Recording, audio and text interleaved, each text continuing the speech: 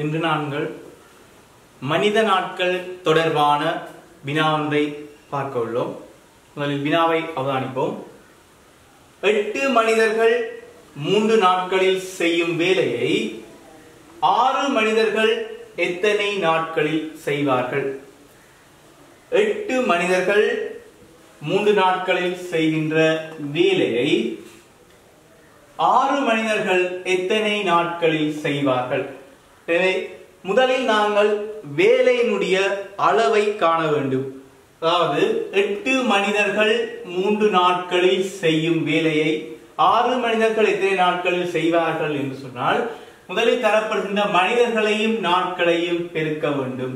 8 மனிதர்கள் 3 நாட்களில் செய்கின்ற வேலை 3 24 24 மனித நாட்கள் என்று சொல்வார்.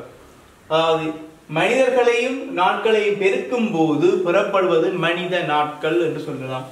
இதுதான் இந்த வேலையினுடைய அளவு. அதாவது 8 மனிதர்கள் 3 நாட்களில் செய்கின்ற வேலையினுடைய அளவு 24.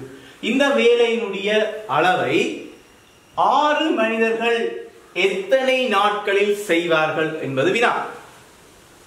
எனவே 8 மனிதர்கள் 3 நாட்கள் செய்கின்ற வேலையினுடைய அளவு 24. இந்த 24 அதாவது இந்த வேலையினுடைய அளவை 6 மனிதர்கள் எத்தனை நாட்களில் செய்வார்கள் என்பது அங்கு பெறப்படுகின்ற அந்த 24ஐ 6ஆல் வகுக்கும் போது எத்தனை நாட்களில் செய்வார்கள் என்பது பெறப்படும். எனவே 24ஐ 6ஆல் வகுக்கும் பொழுது 4.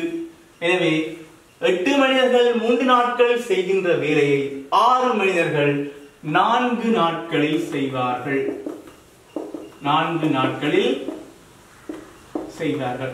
எனவே இவ்வாறான வினாக்களுக்கு முதலிலே வேலையின் அளவை காண வேண்டும். எனவே மீண்டும் ஒரு முறை கவனிப்போம்.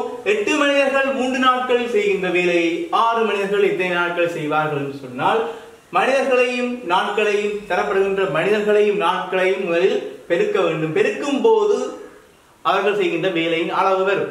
அந்த வேலையின் அளவை எத்தனை மனிதர்கள் எத்தனை நாட்கள் என்று கேட்கப்படுகின்றதோ அந்த மனிதர்களுடைய எண்ணிக்கையினால் வகுக்க வேண்டும். வகுக்கும் போது எத்தனை நாட்களில் அந்த வேலையை செய்து முடிப்பார் என்பது பெறப்படும். மனித நாட்கள் தொடர்பான மேலும் ஒரு வினாவை இங்கே நாங்கள் பார்ப்போம். 6 மனிதர்கள் 5 நாட்களில் செய்யும் வேலையை மேலும் 4 மனிதர்கள் சேர்ந்தால் எத்தனை நாட்களில் செய்து முடிப்பார்கள்? 6 மனிதர்கள் 5 நாட்களில் செய்கின்ற வேலையை மேலும் 4 மனிதர்கள் சேர்ந்தால் எத்தனை நாட்களில் செய்து முடிப்பார்கள்? எனவே முதலில் நாங்கள் பார்த்தது போல முதலில் வேலையின் அளவை காண வேண்டும். 6 மனிதர்கள் 5 நாட்களில் செய்கின்ற வேலை என்பது மனிதர்களையும் நாட்களையும் பெருக்கும் போது எங்களுக்கு வேலையினுடைய அளவு பெறப்படும்.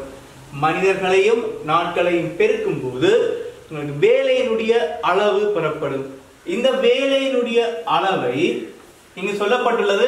மேலும் 4 மனிதர்கள் சேர்ந்தால் எத்தனை நாட்களில் செய்து முடிப்பார்கள்? ஏற்கனவே இங்கு 6 மனிதர்கள் உள்ளனர். மேலும் 4 மனிதர்கள் சேரும் போது 10 மனிதர்களாக காணப்படும். எனவே 6 மனிதர்கள் 5 நாட்களில் செய்கின்ற வேலையின் அளவை மேலும் 4 மனிதர்கள் சேரும் போது 10 மனிதர்களாக மாறுகின்றனர்.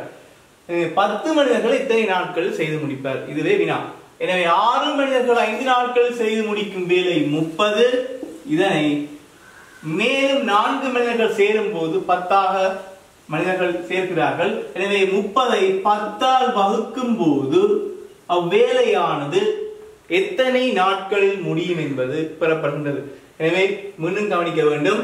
6 மனிதர்கள் 5 நாட்களில் செய்கின்ற வேலையை மேலும் 4 மனிதர்கள் செய்திருந்தால் எத்தனை நாட்களில் செய்து முடிப்பார்கள் என்றால், 6 மனிதர்கள் 5 நாட்களில் செய்கின்ற வேலையின் அளவு 30.